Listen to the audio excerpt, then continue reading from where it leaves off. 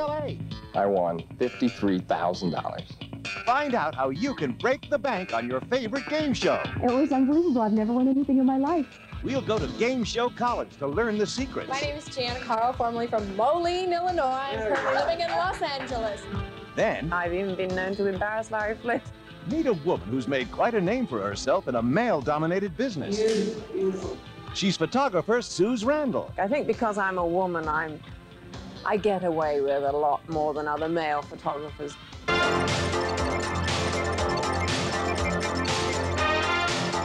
The world of adult entertainment is a controversial one with many different points of view. The following story concerns itself with one of those points of view from a perspective that disturbs some people and surprises almost everyone. See the smut peddlers close up and look like a man. When one conjures up girly photographers, one is apt to think of drooling old men in overcoats or slick hustlers with gold chains, hairy chests, and tinted aviator glasses. Are you a sweetheart or what?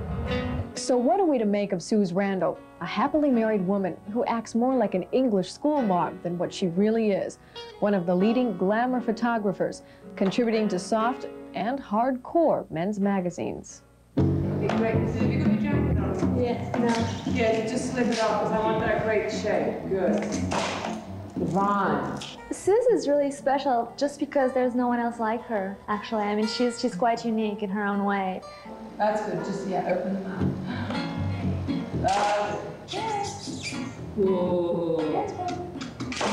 Love it. There's always that thought when there's a man photographing you that, oh, what a, pervert, he might be really trying to latch on to you afterwards or something. But with Suze, she's a woman, so she's just more like a friend. I think Suze has an advantage being a woman photographer because it does make the girls feel more relaxed. She was one of the very first photographers I ever shot with. And it's scary when you first take your clothes off and you're modeling nude in front of someone. When it's a woman and she's making you laugh and giggle and telling you jokes at the same time, it's much easier. And I think that most of the girls who do model nude prefer to shoot with a woman. Suze started her professional career as a nurse in London and soon turned to modeling, an occupation that suited her flamboyant personality. What made you want to go out and get behind the camera?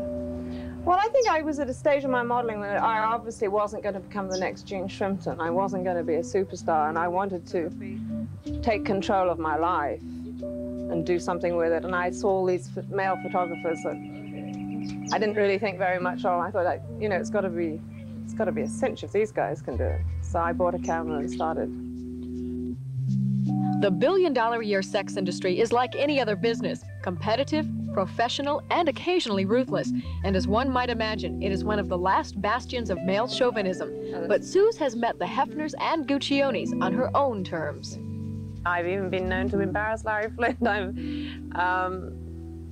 I'm not controllable, I think. I think because I'm a woman, I get away with a lot more than other male photographers do. I mean, male photographers belong to one magazine. They work for that magazine. They worship it, and they wouldn't do anything to jeopardize their future. I work here, there, and everywhere, and play the game every angle, and it makes it fun. It makes the whole game fun. Synthetic sex is created by a time-consuming process, a strange brew of lights, film, and an intense relationship between photographer and model. Love it. Good girl. Yeah. Ooh. Yeah, turn your torso to me just a little bit.